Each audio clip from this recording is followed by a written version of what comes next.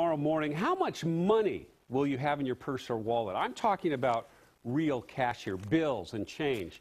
Well, if you're like most people, you probably rarely use this stuff anymore. The man you're about to meet says cash is a relic of a bygone era, and tonight I investigate the end of cash. There's something going on at this Fred Meyer store. You can hear it. You can see it. Looking at the checkout lines, I notice it. About 80% of customers no longer use cash when buying their groceries. They do it electronically. I'm surprised it's not more.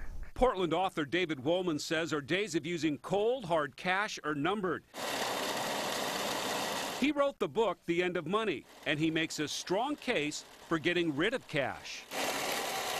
People understand the value of electronic money in their everyday lives without even thinking of it. And here's something else Wolman says you don't think about when using cash. Number one is that it's filthy. Germs, bacteria. Wolman says paper money is like passing used tissue paper from person to person. And have you ever thought about the true cost of money? Printing it, putting it in circulation, transporting it to banks and millions of ATM machines? Wolman has. It's like $150 billion a year, about 3 times the budget of the Department of Education. Could you live your life going totally cashless? Thousands already are. I only use debit cards and credit cards. I don't use cash at all anymore. And technology is making it easier to go without cash. Would you like actually the smaller size or the bigger size? Portland is known for its food carts, but even here on the street, you don't need cash at the Pita Express. A device called a Square allows small business owners to swipe cards using their own cell phones.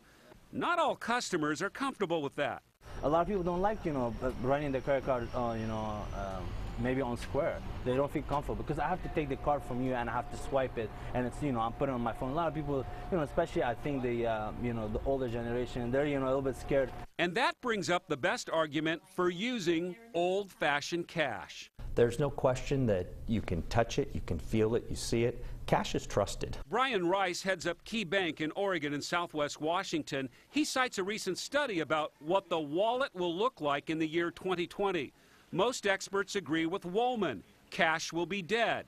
But a third of them, however, came back and said, no, cash will still be here. And the big reasons for that were users' comfort level with that financial data going out over the internet or over a mobile device, as well as their habits being traceable or more public. But those concerns aren't stopping the move to go cashless. Your cell phone is now becoming your mobile bank. We're passing in front of a Starbucks. What can we do here? Well, already at a place like Starbucks, there's an app for paying. So you top up your account, you walk in there. I can see my Starbucks account, just wave it. No need for cash. In just a little over a year, Starbucks says 45 million customers have used their cashless app. Go for it.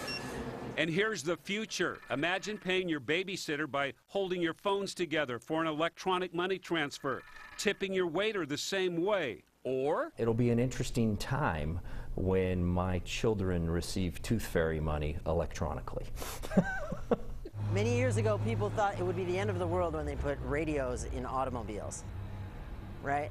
Gradually, people realized it is not the end of the world. You can use your phone to buy stuff, and everything won't come crumbling down.